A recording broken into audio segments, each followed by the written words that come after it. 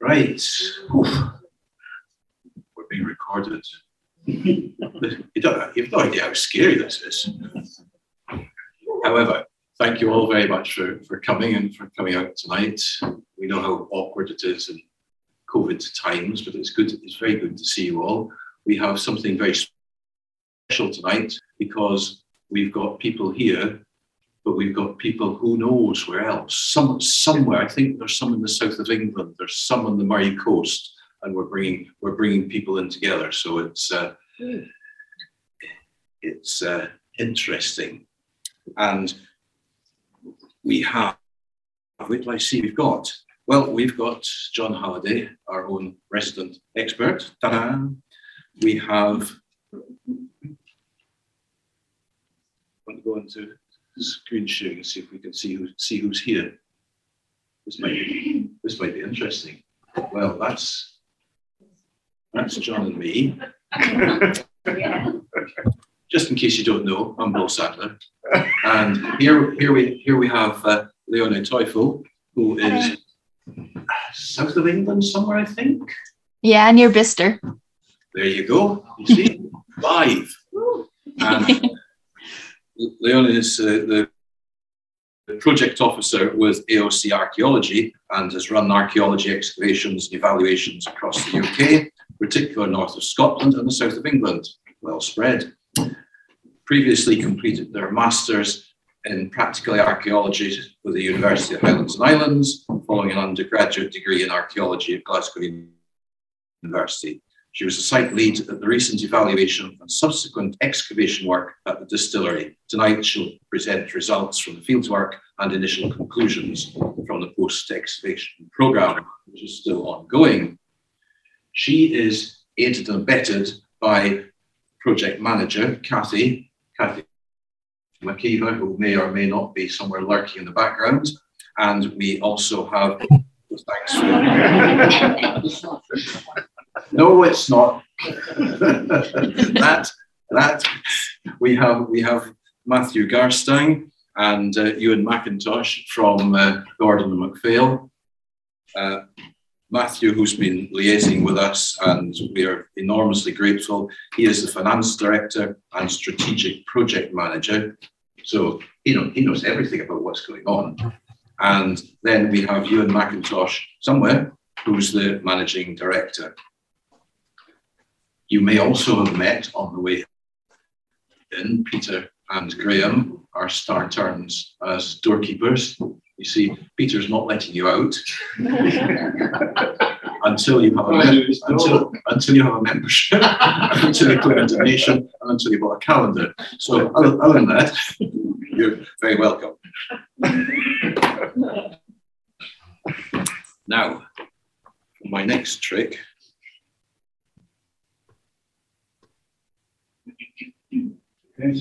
Oh, there we have Ewan. Welcome, Ewan.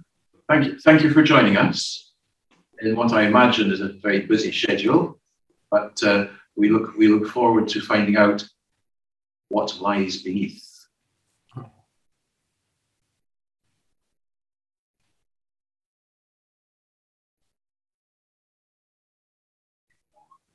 Oblige me by moving on. Wrong one.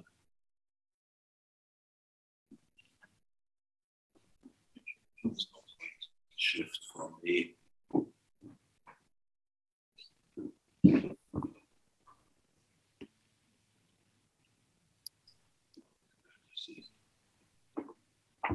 man I haven't introduced yet is Dave Calder, who's, without Dave, we wouldn't be here, because all of this is way beyond my pay grade.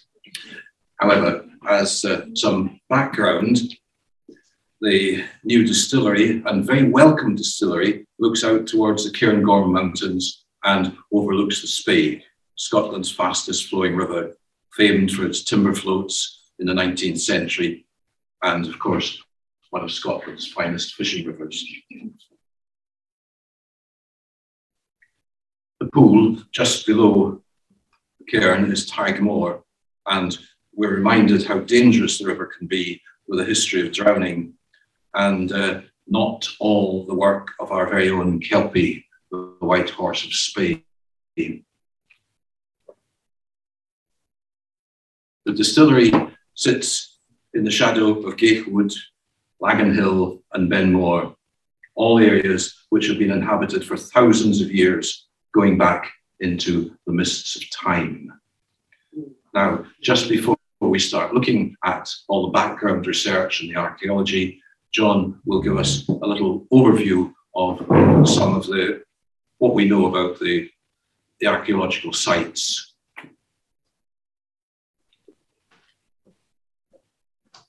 Good evening. Like I stated at the beginning, I'm not an archaeologist. I just enjoy walking over the land and identifying features, usually from the old maps.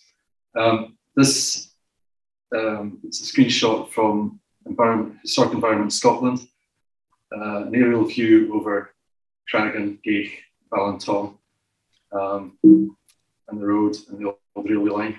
And these dots identifying features in the land that have archaeological interest. So I'll just point out some of them and just briefly show where they are and what they are. So we've got the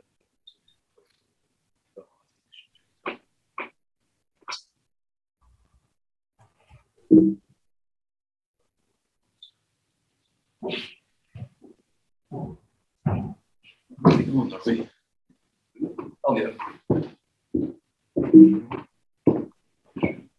I'm going to start up here above Cragan and Gaich on the slopes of Lagan Hill. That's the hill with the television mast on the top.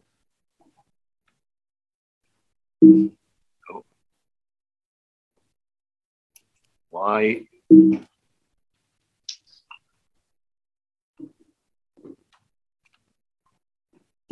I clicking on the screen again? In the middle.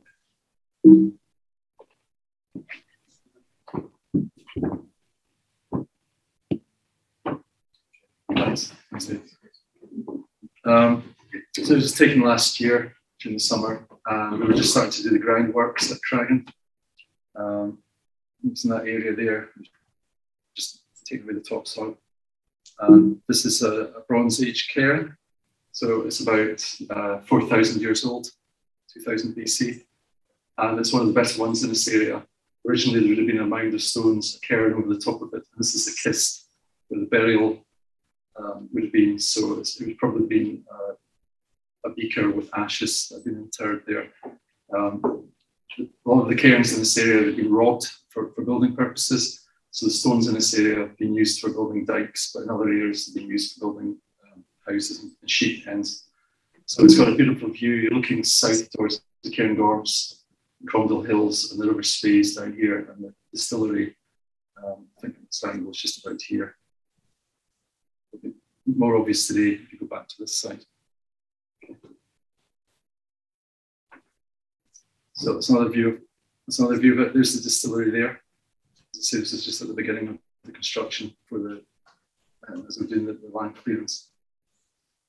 So again, you can see the kist. There's like a gable stone at each end, and there's been a stone on the left and the right, and then the tournament in the middle, and then a mound of stones over the top. Again, that's the kist. So it's just a box-like structure with a gable stone at each end.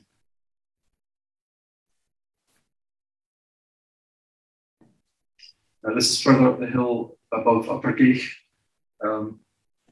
It's just a cairn of stones. Again, it's been robbed, but the kist, if there is one, hasn't been exposed. Now, on the old, this appears in the first edition on the survey map, about 1870. They did another survey in the 1960s and said this site was lost. They couldn't find it due to the density of the forestry.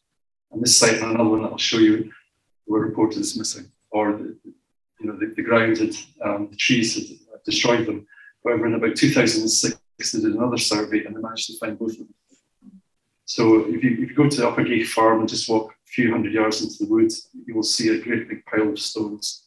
So this is another burial cairn, probably from the Bronze Age.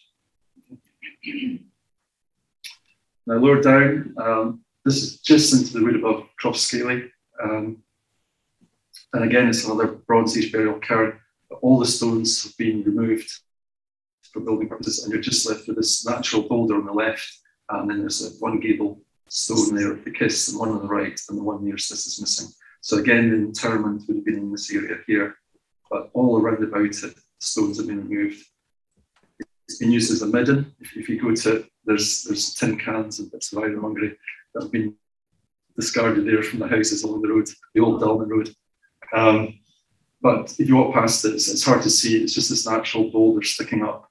And all the stones that we saw in the previous cairn, they've all been removed.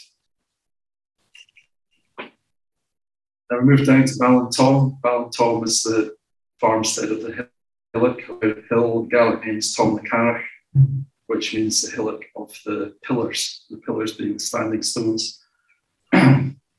So there's four that you can see. There's one on the hillock just beyond it, the cheese there. There's this one standing its own, and then towards me, if you're looking at it, there's another two stones, one lying on the side and one still upright. They are date from probably again Bronze Age, and probably for astronomical use. There are people who've done various surveys of them, and at various times of the year, you can use the stones to see the setting sun or the rising setting sun in midwinter, around about December the 21st. The problem with a lot of these sites and throughout Strathspey is very few of them have been explored archaeologically, and so we don't really know that much information about them.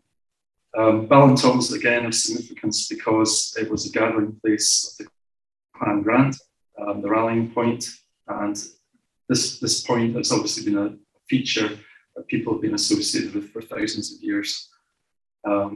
In 1710, the chief Ludwig handed over control of the clan to his son Brigadier Alexander Grant, and the clan gathered here. They were summoned to this point, and the instructions were that they to gather wearing green, tartan of green and red. So it's one of the earliest comments about the clan Grant and what tartan they were using. So that was in 1710. It was also the site of the local regality courts and a place where corporal punishment was dealt out, and the gallows were situated at this site too on Ballintom. So it was a significant gathering point. Also later the Figgott Fair was held for some years at this site before it was relocated. Another unusual feature just beside the stones is this cross that's been dug into this hillock. It's known as the Cross of Ballintom, and really that's all we know about it. We don't know what its significance is or its age. Again, we need an archaeologist to tell us, but it's known as the Cross of Ballintom. And finally, it's not the clearest picture. This is a Pictish clad stone. You can see a crescent. I can't even see the sign. There's a crescent and there's a V rod, and then beneath it, there's a feature that looks like a tuning fork. It's a rectangle with two extensions. This is now known as the Finlarg stone. It's built into the dike at Finlarg House, but originally it came from Ballintom, and it was used either as a lintel or a paving stone at the entrance to the Ballintom farmhouse, the old Ballintom. When it was, this feature was face down, and when they demolished the house, they found the stone, and it was relocated to the Finlarg House and built into the wall. But it originally came from Ballintom. Where exactly, we don't know. That's been lost. It could have been close to where the standing stones are today. So we've got something that's from the Bronze Age. We've got something from the Pictish period. We've got historical records of the Clan Grant being associated with it. So Ballintom and Cragan and Gake have, huge historical significance. And finally, this is the Spey, and again, there was a ferry crossing point here, both of Ballyfirth on the Abernethy side, and the ferry used to cross to the hill beside Ballintom, and I believe that was used up until about the early 1920s. Ferry point at Ballintom or Ballyfirth. Okay, so this is just a brief overview of what's in the locality. Thank you very much, John. Our plan now is that we're going to ask either Ewan or Matthew to give a little background to some of the enormous amount of work that has to go on before the first digger ever sets foot on the site. We will then go to Leonie, who will talk to us about the actual work that she and her team have been carrying out. So, Matthew, Ewan, who's been volunteered for this? I'm volunteered for this first piece. Thanks, Bill, and good evening, everyone. So I was just going to give a brief overview of some of the environmental and ecology work that we did on the site before anything could happen on it. So we worked with a number of specialists to understand the site and the survey various parts of it before we could do anything. In particular, I suspect most of you know Pete Cosgrove, who we did quite a lot of work with as well, and he supported us with this. So for those that did read it at the time, within the planning application, there was a very extensive EIA done, environmental impact assessment done. But just to touch on one of the chapters in that was the ecology chapter. So we did a number of surveys covering, so I won't list them all, but some of the big ones, for example, were various mammal surveys, looking at bat surveys along the trees, along the river, all the breeding bird surveys. Pete also did the freshwater pearl mussel survey for us. So that was obviously quite a sensitive survey that we did. Obviously, we couldn't publish the results so that nobody knows where they are. We also had a number of other river surveys alongside to do with electrofishing and sort of different habitat surveys, as well as the various sort of breeding waders. So there's a lot of different in-river and on-ground ecological surveys that we did. I suppose the big thing which came out of it, which we were aware of ultimately, the land where the distillery is more recently has always been farmed. So because of that, there's not really been much by way of sort of animals on there, sadly, so that it was known for oyster catchers and breeding waders. They would often see them each year, small numbers, but sadly just wouldn't survive because it was all farmed and cut grass or grazed grass. There was nowhere for the breeding waders or the oyster catchers to hide or away from prey. So whilst the eggs would be found, they never actually survived. So really, the key for us when we sort of took on the development of the site was to work with the specialists to talk about how we could improve the site, because to be honest, there wasn't a lot identified from the surveys in terms of existing ecology on there. So there are a number of things that we've done or built into the site and the distillery to try and improve and enhance habitats. So, for example, the distillery itself has a green roof or a turf roof, which is due to go on next week, I think. So, I mean, we've been talking about it for a while. It's been delayed and delayed, but that is due to go on next week. I understand from Pete that he thinks it's the largest green roof in the Cairn National Park, so should attract some interest. But that, again, he believes is an area which will be popular for oyster catchers. So that should help there. Similarly, there are a number of areas down the side of the site and actually on Grant, the farmer next door, his land, where we put some scrapes in for breeding waders. And actually what we've seen this year on site, there has been some successful breeding waders using those areas. So one of the first times in a long time where we've actually successfully seen breeding waders actually hatch and survive because of the scrapes that have gone in. One of the other aspects we'll be doing, there is I think a pond is a generous term for it, but there's an area, a wetland area on the side of the site towards the A95, which has always sort of been used by sort of cattle and sheep. We took that within the site in the end because we felt it would be better in the site, and that it will be dug out shortly and lined and reinstated as a natural pond, which will become a natural habitat for dragonflies. So that will be happening shortly as well. And similarly, the landscaping will start to take place where we're doing quite a lot of tree planting, and within that, there's a lot of aspen going in, and that will join up. It start to join up some of the aspen corridor. What we've already done this year, though, which was quite exciting for the site, and we'll see more of that once the tree planting takes place. We actually put a number of bird boxes on certain trees down by the river for the golden-eye ducks, and we actually saw successful breeding of golden-eye ducks this year. So it was kept relatively secretive because they are endangered, and we actually did result in successful breeding there. I'm sure there's people who know a lot more about them than me, but P has informed me that they have very effectively spongy and springy bones, and when they hatch, they just roll out of the nest and just plummet to the ground and land on the ground and survive. But I'm sure Pete can explain in a lot more detail than I can.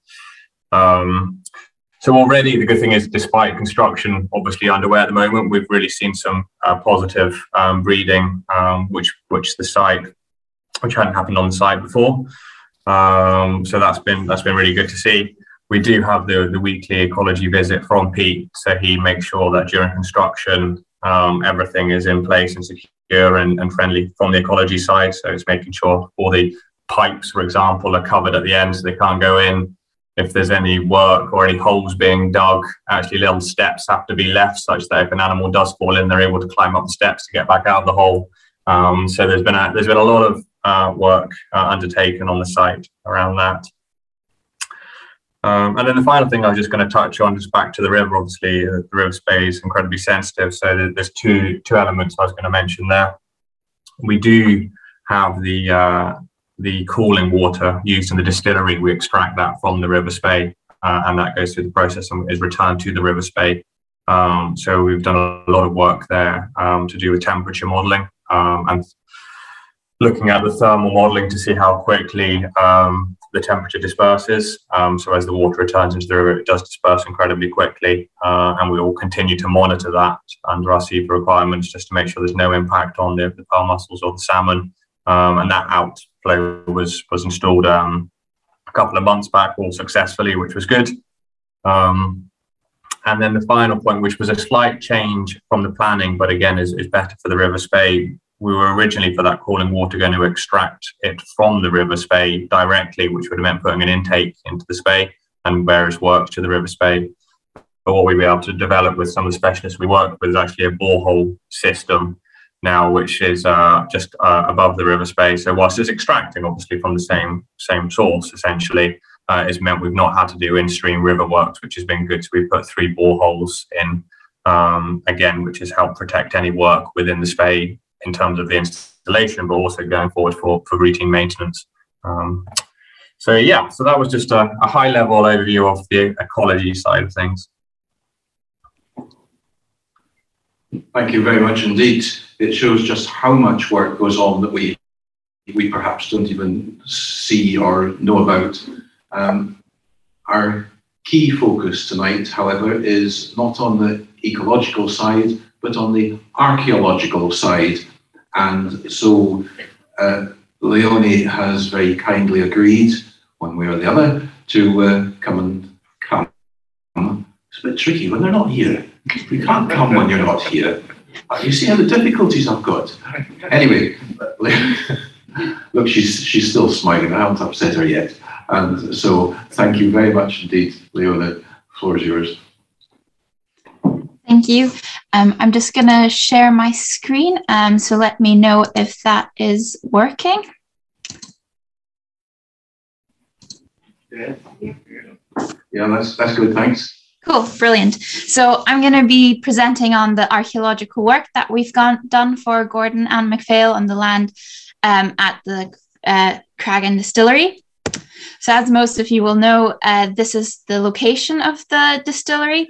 So it's on the outside of Granton-on-Spey, south of the golf course. The land comprised of mainly flat or slightly sloping agricultural land, which then starts to slope slightly steeper towards the southeast end of the site, where it goes down towards the River Spey.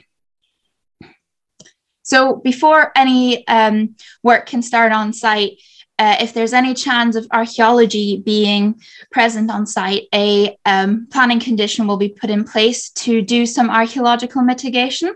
So this started off with us doing some evaluation trenches, which are just 2-meter wide trenches dug by a machine. And you can see the plan of the trenches on the map there. So during this evaluation work, we ended up locating 2 areas with lots of archaeology in it. So because of that finding, we required to be present during the site strip, which is called a watching brief. So that involved an archaeologist monitoring the site being stripped of topsoil and then spotting any archaeology and subsequently excavating and recording the archaeology that we found. So before we started work on site, we knew that there was lots of archaeology known around in the landscape, but on the site itself, we weren't sure what there was going to be. So it was quite a good opportunity to go in and find out about stuff. Now we completed the field work in August of 2020. And after that, we've started our post-excavation analysis, which is where we analyze the soil samples that we take, we analyze the finds, and we do any radiocarbon dating. So as was mentioned, this program is still ongoing, but I'm going to be presenting on our findings so far. So this is the map that shows where the archaeological features are. So we had 3 main areas of archaeology. We had the northern area where we had the most archaeological features, including 5 roundhouse structures. We then, in the central of this area of the site, had a single 4-post structure. And then at the south end of the site, we had an isolated roundhouse by the river. So you might have heard me talking about roundhouses. It might be a bit like, oh, what are they? So this is a reconstruction drawing that has been done by Tanya Romankiewicz, showing you what a roundhouse would have looked like from the inside. And then on the right, you'll see a bird's eye view or plan of what we would expect to find when we're excavating a roundhouse. So a roundhouse would have usually had a turf wall that would have gone around the outside. And this often doesn't survive in the archaeological record. But what we do often have surviving is the internal post ring. And associated with that, the post ring would have held up the roof. And then other features that you sometimes get on the inside of them are ring ditches or pits. A ring ditch is essentially an area where either animals or humans have worn down the ground, and you therefore get a natural hollow created. This hollow is then often either filled back in or used for craft activities or manufacturing, and will often then also have waste material deposited into them. So this is a map of the northern area showing the roundhouse structures that we found. So on the top of this map, you can see a great example of a post ring structure with a porch. We then also, on the left and on the bottom of this map, have some roundhouses with ring ditches. And in amongst that, we have a bunch of other pits and other features. So I'm now going to talk you through the structures in a bit more detail. This is structure A. Structure A composed of a segment of ring ditch and a post ring. The post ring was not well defined, and we really only had 4 post holes that were definitively on the line of the ring. And the internal space that this roundhouse would have enclosed would have been roughly 6.3 meters in diameter. The segment of ring ditch contained this beautiful cornerstone that you can see in the photo on the left. There are this type of cornerstone would be classed as a low bun-shaped cornerstone. Now, you might be wondering what what is a quern. So a quern is used for grinding grain down to flour. And this flour can then be used to create bread or other products. There are different types of querns, but the types of querns that we got from the Cragan site are rotary querns. And those work by having two stones placed on top of each other that in the middle will have some a spin holding them together. And the upper stone will then often have a handle, which you then use to turn the stone, which then grinds the flour. So this stone, you can see on the left there, has a well-worn handle socket. So this is the upper stone for a quern.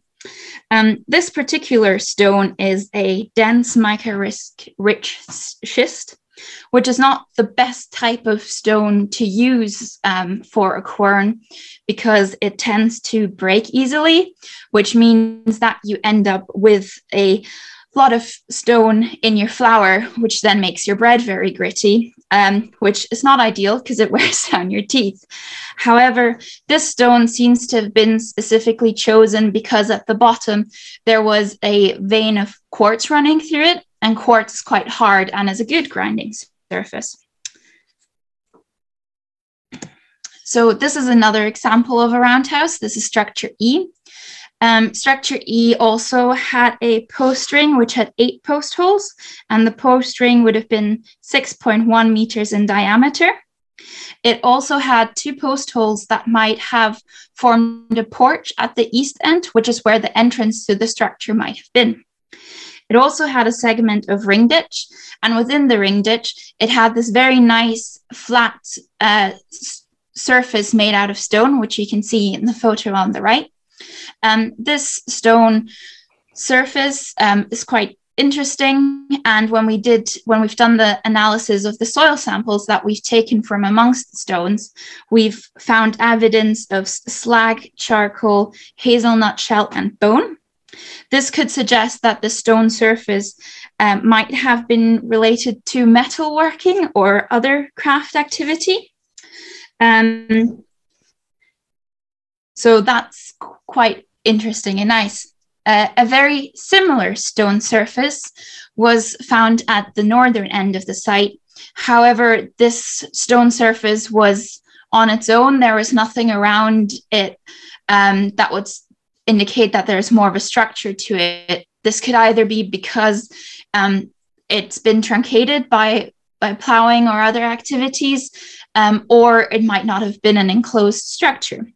However, again, when we've done the soil analysis for this feature, we found lots of slag and bone, which suggests that maybe, again, this surface could have been used for metalworking.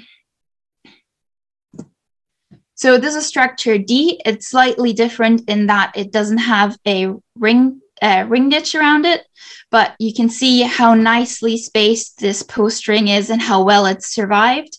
It also has a very nice porch, which is the entrance, which are those 2 post holes that you can see coming out on the east. So that again is where the entrance to the structure would have been. And that's quite interesting because typically most roundhouses tend to have their entrances on the southeast. But when we were excavating, we noticed that the weather would often approach from the south or the southwest. So it makes sense to have your entrance facing away to the weather. And that's probably why the entrance to these roundhouses are facing to the east, because it'd be more sheltered. What was also interesting about this roundhouse is that for most of the post holes, we had the post pipe surviving. So the post pipe is a result of the post rotting in situ. So you get a lighter fill in the middle, and that could indicate that this structure has decayed over time rather than being deliberately destroyed.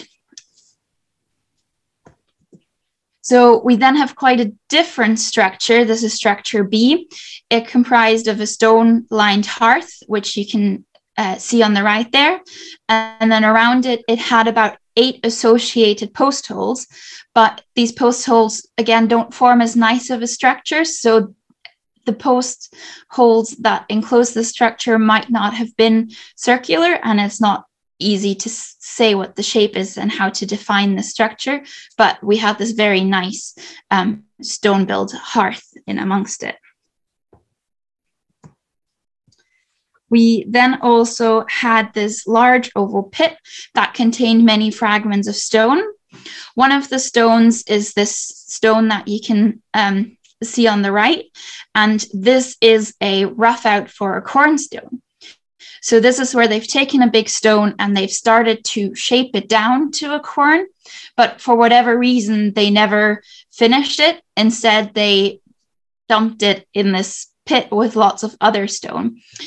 So this could suggest that on the site, we don't only have evidence for corns being used, but we also have evidence for corns being produced on site, which is quite interesting. Other features that we had in this northern area included some slag-rich pits. This photo is of a pit that actually has 4 different pits intercutting themselves. So when we've done our soil analysis of this feature, we found a lot of slag, hammer scale, and charcoal. So this is evidence for iron working on the site. So slag is the waste material that you get when you smelt down the raw material that then creates iron. Hammer scale is the result of iron smithing.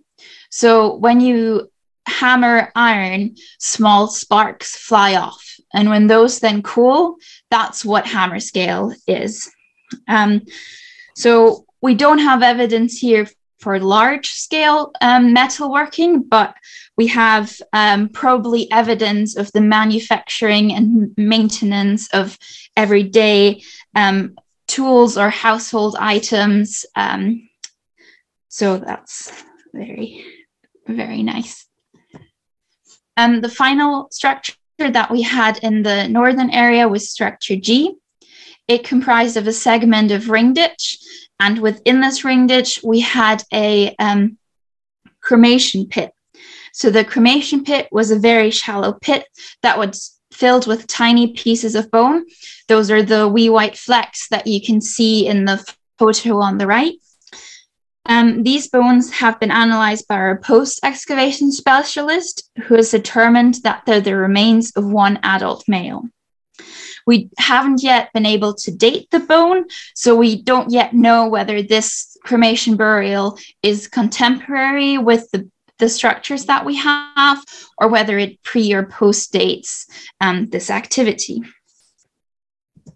So that's given you a bit of an overview of the northern area. So I'm now going to talk about the central area.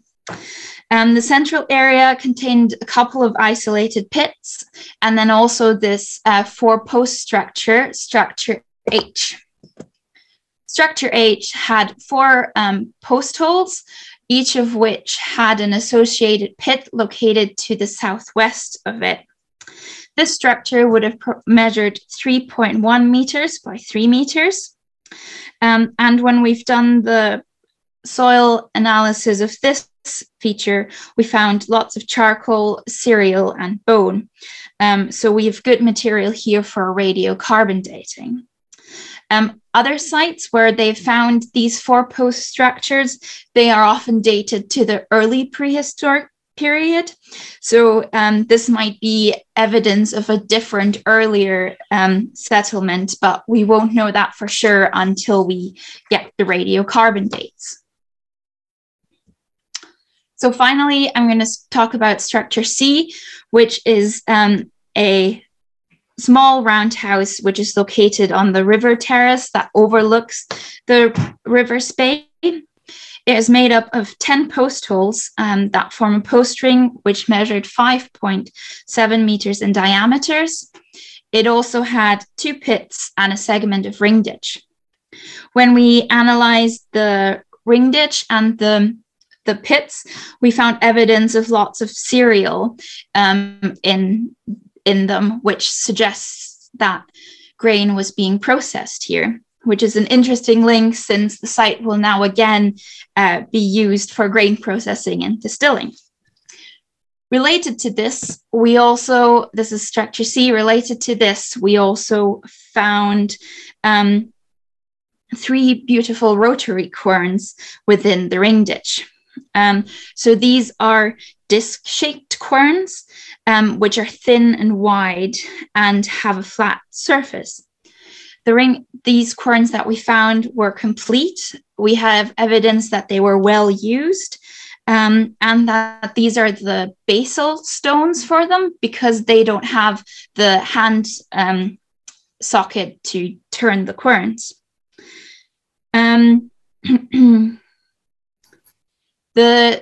As you can see in the photo, these quernstones seem to have been deliberately placed very evenly and following the curve of the ring ditch, which suggests that they were probably intentionally placed.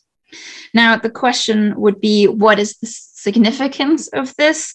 Are these more evidence that this was a grain processing structure, or were they just convenient stepping stones over a muddy ditch? We don't know and won't be able to tell, but they're very pretty. So we've done some limited radiocarbon dating on the results of the features that we got from the evaluation stage, but we're still waiting for more radiocarbon dates. So far, we have a clear late Iron Age date, which is from the 1st to the 3rd century AD. And this date is coming from structure C, which is the structure that I just talked about. And we have one post hole from structure A, which is in the northern area, which also dates to this 1st to 3rd century AD date. From comparing the other roundhouses that we have with the dates that we have, the roundhouses are all very similar in size and shape. And this would possibly lead us to suggest that the other roundhouses are also of a late Iron Age date from the 1st to 3rd century, but we're still waiting for more radiocarbon dates to confirm this. We then have a later phase of activity, which is from the 9th to 10th century AD. And this date came from the hearth feature in structure B. So this is probably also why both structure A and structure B are slightly hard to pick apart, because we have a later phase of activity within the vicinity of earlier. So essentially someone's come back many years later and has built on top of a pre-existing structure. But the structure wouldn't have been upstanding anymore. They just chose to be in the same vicinity. So other archaeology in the area, at Beecham Court, they found an arc of post holes, some prehistoric pottery, and some other pit features. And other features in the wider landscape, as have already been talked about earlier. There's a couple of hut circles up in the hills. There's the Neolithic cairns and the standing stones. Both the standing stones and the Neolithic cairns likely predate the activity that we have evidence for. Similar sites in the wider landscape that are similar to what we found at Cragan are Granton Road in Forres, where they found a range of different sizes of ring ditches and post ring structures, as well as four-post structures, and they also had evidence for metalworking. A slightly larger scale example of what we had at Cragan could be found at Burney in Murray, where they found many more and larger roundhouses, and this area is thought to have been a key center in the local area. So the addition of the Cragan site to the archaeological record really expands our knowledge of the everyday late Iron Age society. So in conclusion, at Cragan, we found a late Iron Age rural agricultural settlement comprising of at least 6 roundhouses and associated structures and activities areas. We had evidence for everyday activities such as quern production, grain processing, iron working. We have evidence for both smithing and smelting. We possibly have an earlier funerary activity on the site, but this needs to be clarified with further radiocarbon dating. And we then have a later settlement from the 8th and 9th century, which is evident from just one structure so far. So I would like to say thank you to the fieldwork team, and I'd like to say thanks to the client, to Matthew from Gordon and MacPhail's, who funded the work, and also to Morrison's, who were the construction team on the site, and Gary, who was the site lead, and to our post-ex team. I'd also like to thank you for inviting me to present today, and I'm happy to answer any questions at the end of the presentation.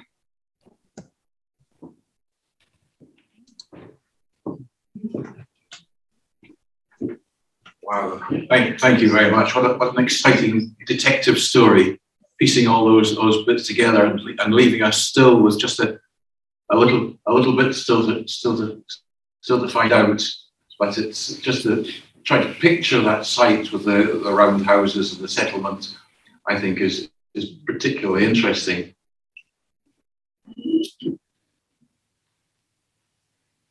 Now, I think probably we'll save questions for a little bit later, if that's all right, and we'll go across to Matthew and Ewan, really to bring us up to date with the story of the cairn, and then we can have an open question and answer session, if that's okay with everyone.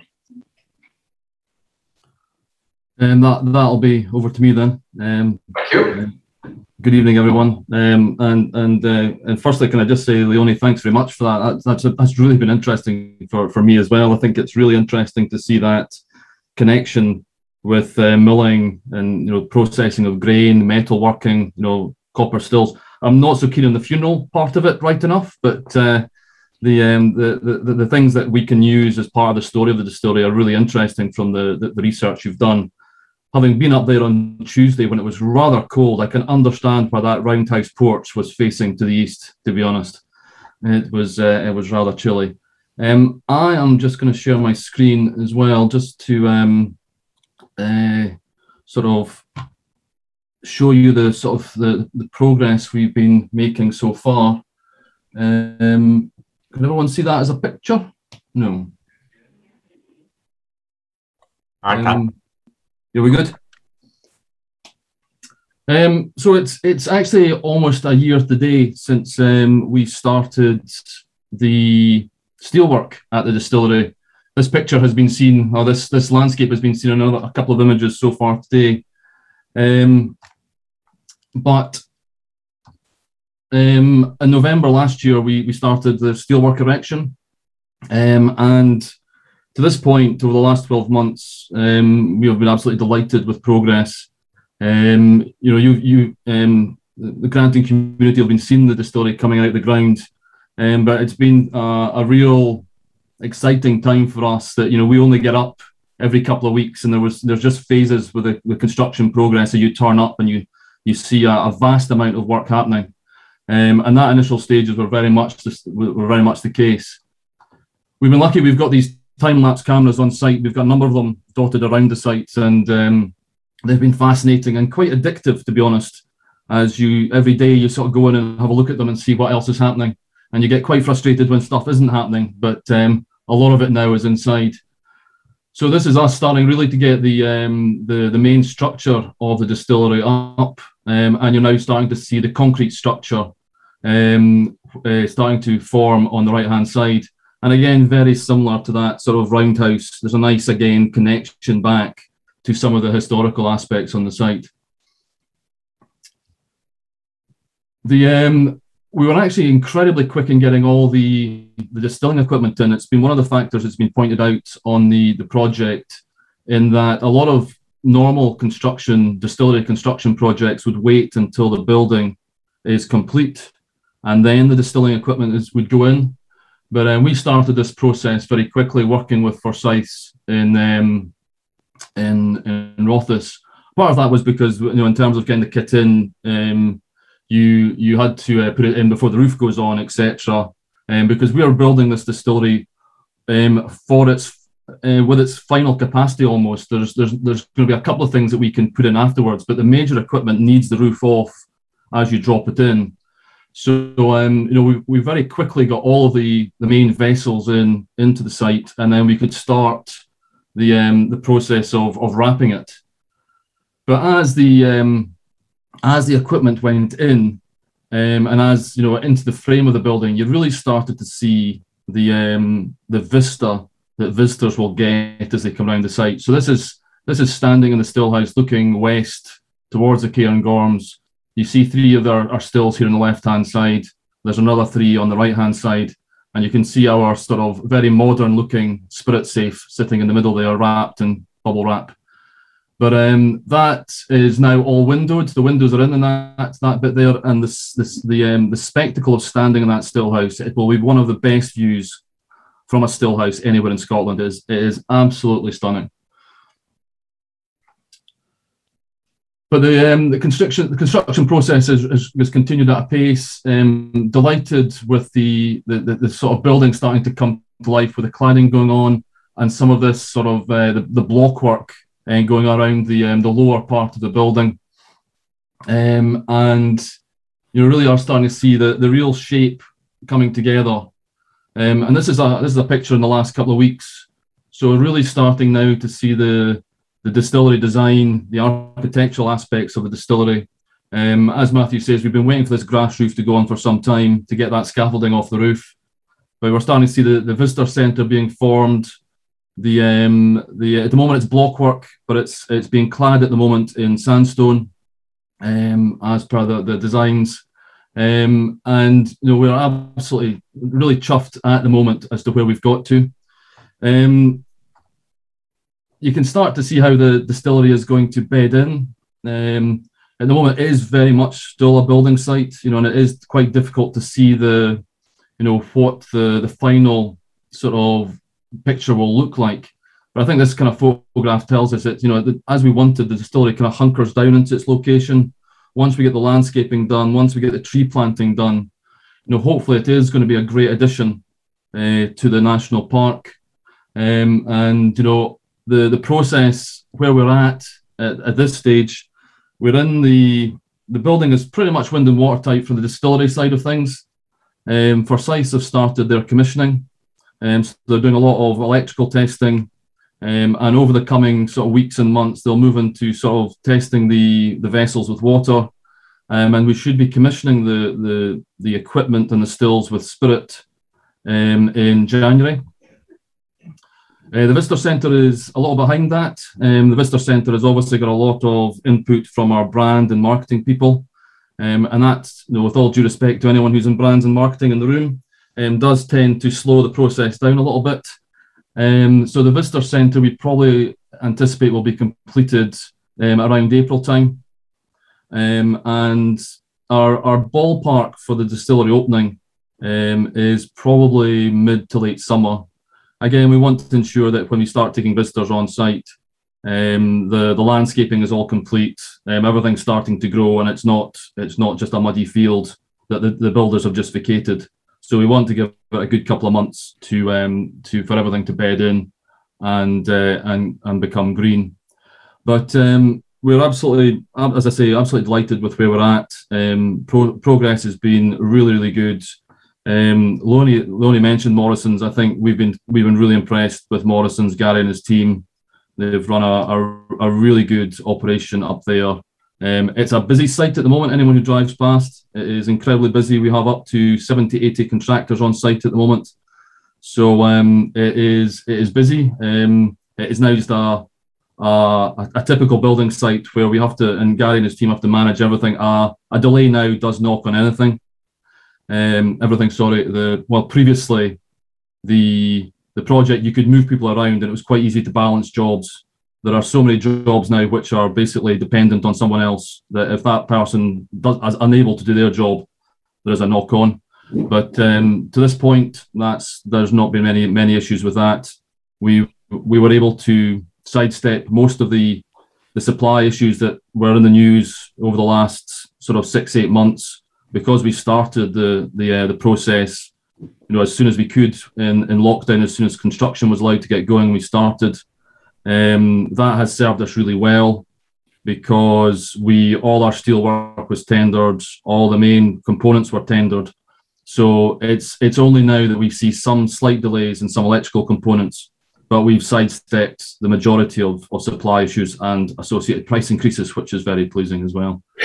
So we're fundamentally in a great place, and we really look forward. This has been a really quick year for us. I think the construction has gone at pace, and I'm sure the next 6 months until we get the distillery handed over, hopefully will go as quickly, and we can't wait to get in.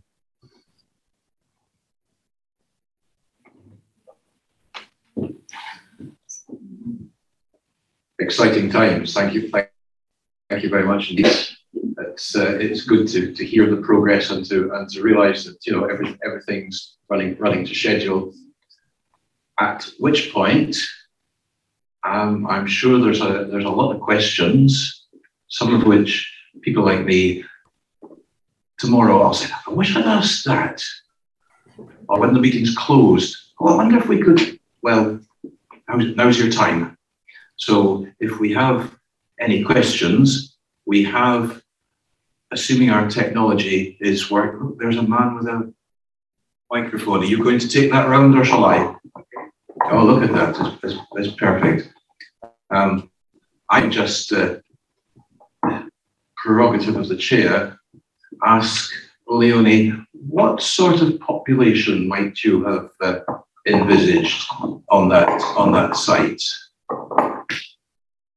It's very hard to tell till we know the chronology a bit better. It could either have been one family that's moved from roundhouse to roundhouse, or it might have been a small settlement area that was built and they were all contemporary. So anything from a family to larger, it's a bit hard to tell, unfortunately.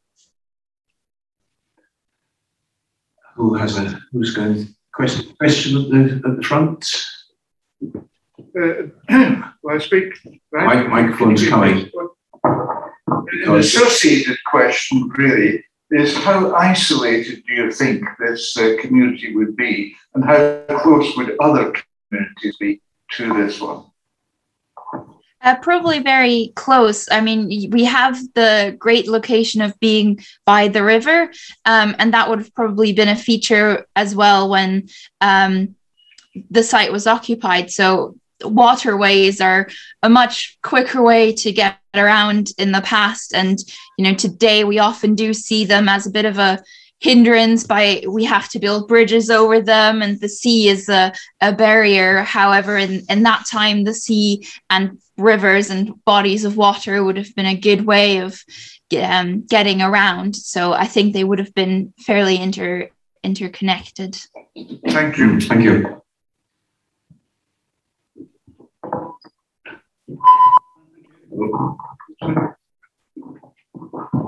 Thank you. It's a question for Leonie, and it's really about what has happened to those archaeological sites that were found. Are they being preserved, or have they now been sort of zoomed into the building of the new distillery?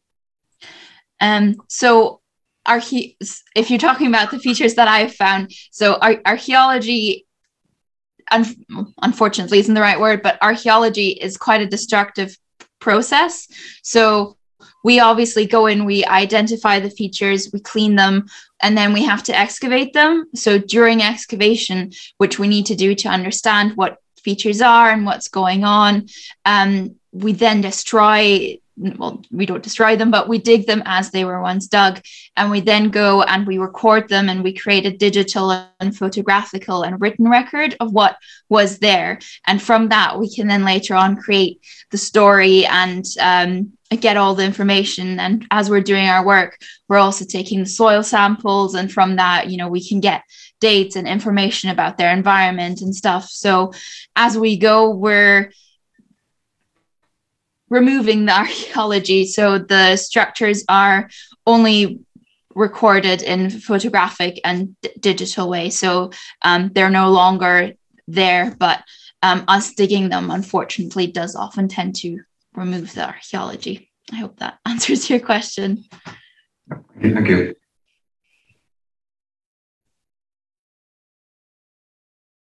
Just a, Well, yep. David?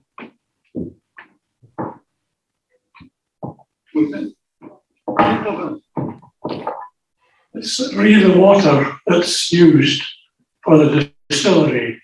Is it right that you take it from boreholes in Spain? In which case, any water that you would use would need to be analysed and make sure that it's consistent. Is that sort of system in situ? I can take that one, Matthew. Yeah, absolutely. There's two types of water. The water which we use for cooling is simply that. We don't have to analyze it. It's not used for whiskey making as such. It is just it's used for cooling the vapors. The processed water, which is used in the mashing process, yeah, we would look for consistency. So with the boreholes, we've done some analysis of the water. And we would look for that fingerprint of the water to stay consistent, you know, throughout the year as we draw it. So that'll be an ongoing process. And we've got 2 boreholes on site, but we've also got access to water from the Glenbeg burn as well. So the water quality, you're absolutely right, is it's imperative that it stays consistent, because different waters will impact the quality of mashing slightly. So it's an aspect that all distilleries will keep an eye on, and they'll regularly sample the water and put it for chemical analysis. Thank you.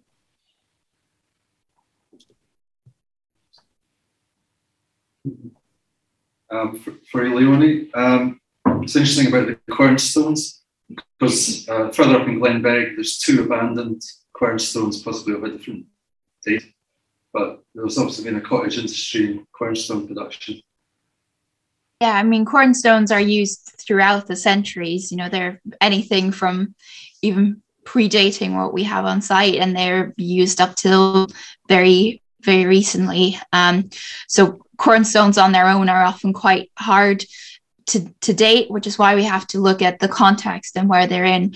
The quernstones that we've found from the radiocarbon dates and the features in which they're sat, we can say that they were used and produced in the late Iron Age. But unless there's anything surrounding them, we're not necessarily able to date quernstones because they have been used so frequently.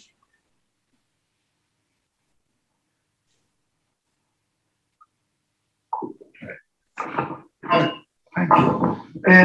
With regard to the smelting and work, have you got any idea what it was being produced? Unfortunately, we don't often, well, part of the problem is that in Scottish soil, metal doesn't often survive. And obviously, if you're creating metal objects, they would have probably been your most precious possession. So you would probably have taken them with you if you were moving around. So it's fairly rare that you actually get the metal objects that have been created surviving and kept. But I would hazard a guess to say that they would be making anything like knives or shears or I can't say the word thistles. No, the thing you use to cut the grains. Scythe. Sorry, yeah. totally not the right word.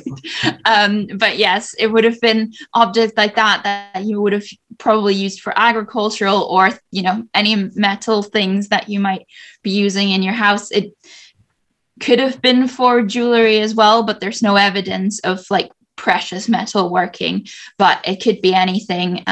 We did have one possible nail come from one of the round houses, structure C by the river. So it could have also been, you know, rivets and nails that they were creating to hold up and hold together their structures.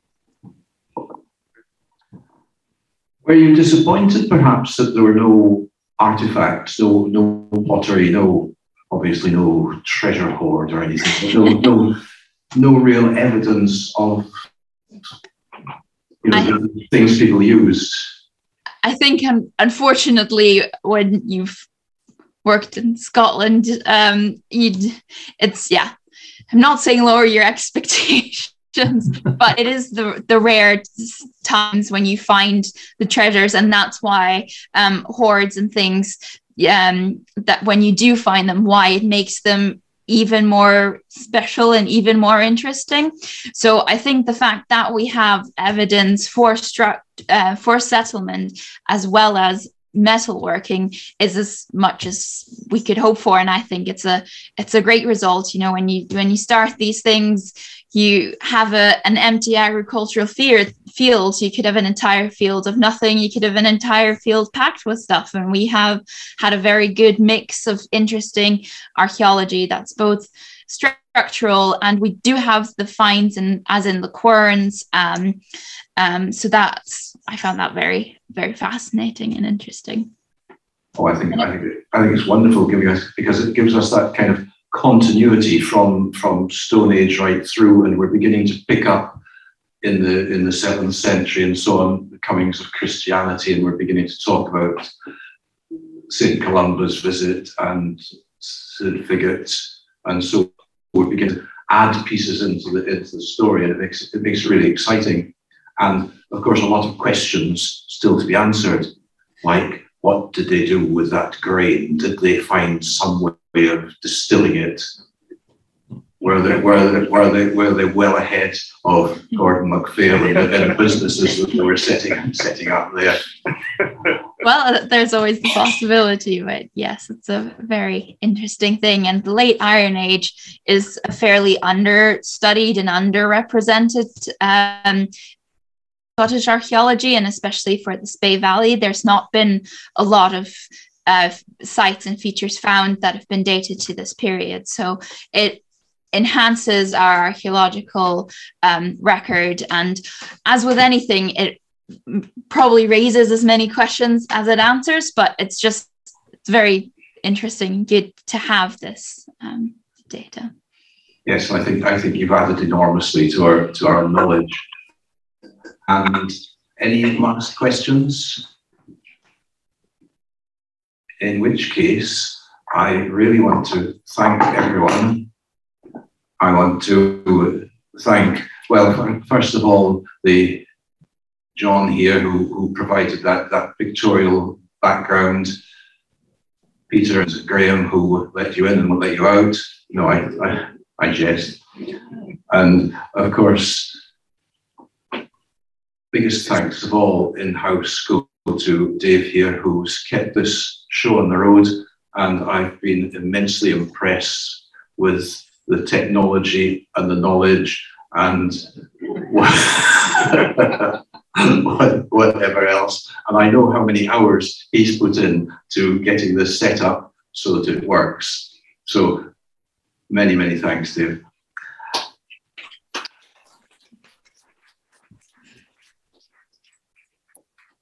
And to our guest speakers, and I know all of these things have got to be prepared and it takes time, and we're adding this on to the end of your working week on a Friday night, and so it's an added imposition. But Leonie and your team, thank you very much. You've given us a wonderful evening, knowledge, information, and insight into that. Thank you.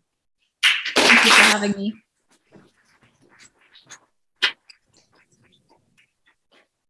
And to Matthew and Ewan, who've made this possible, because obviously without their input and their support and encouragement and enthusiasm, this wouldn't have happened. So again, thank you to Gordon and MacPhail for this opportunity and this insight. Thank you.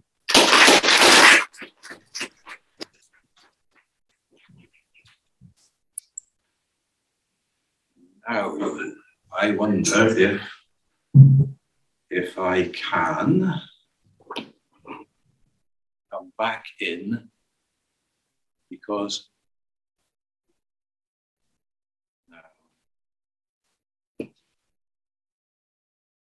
just to finish, another view of Cairn in its agricultural setting.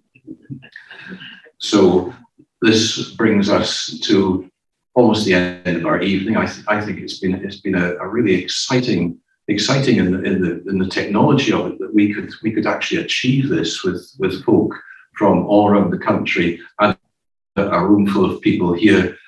I think that's really quite spectacular. The group I also want to thank most heartily is yourselves for coming, because it would have been a bit of a thin evening with just us sitting here talking to the microphones and hoping that we'll manage to beam someone in. So thank you all for coming. We do hope that you'll keep on coming. We haven't quite sorted out next year's programme yet, but we're working on it, and all suggestions and ideas are welcome. We've been toying with different ideas. One, we've got lots of walks and tours and heritage trails around here, the Medava Way, the Speyside Way, local walks, local trails, and we're toying with the idea of having some sort of forum looking at all these.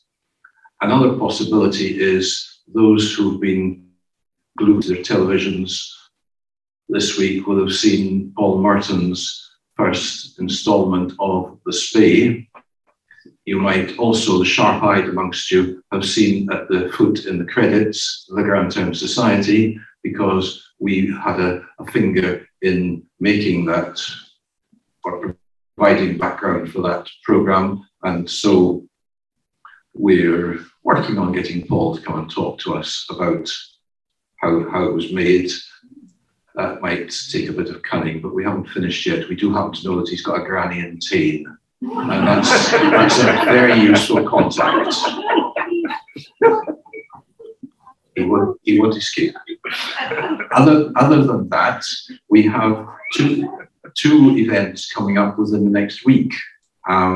I'll ask John perhaps to talk about Sundays.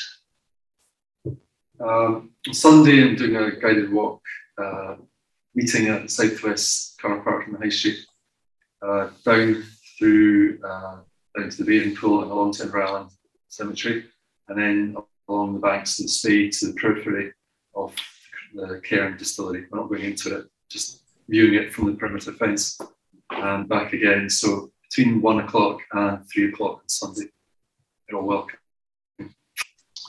And having enjoyed that, I've gone up the river on Thursday afternoon. We've got a chance to go down the river.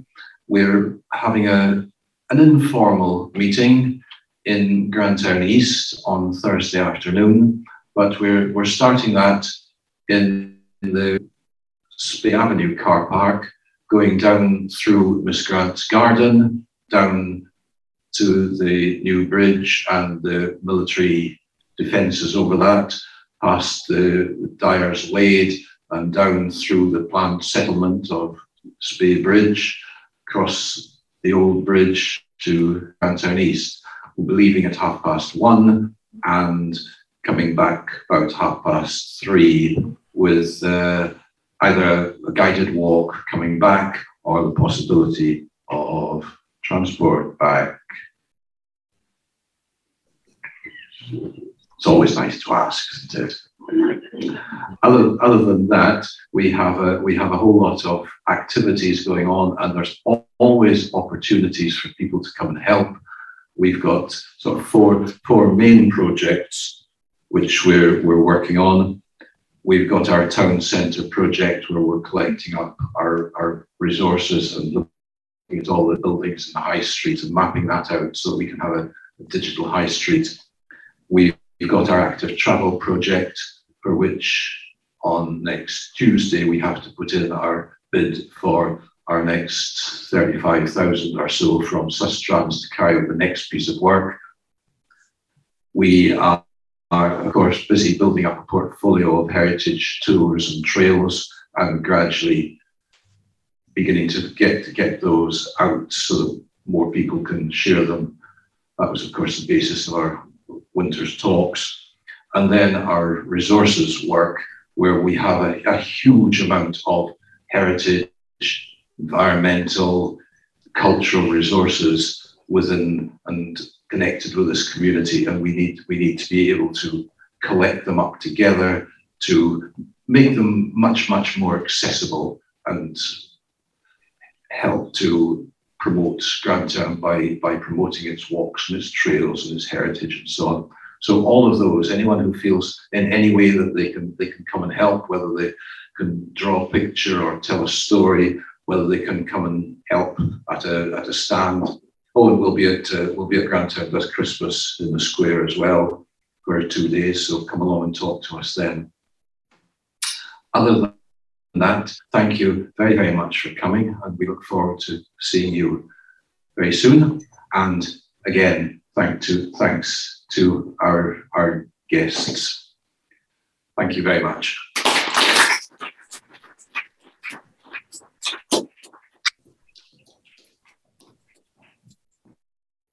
Right. Well, thank you all. I will say good night. Yep, thanks so much, everyone. Bye, thank you. And it's going to snow next week, so be careful on that roof.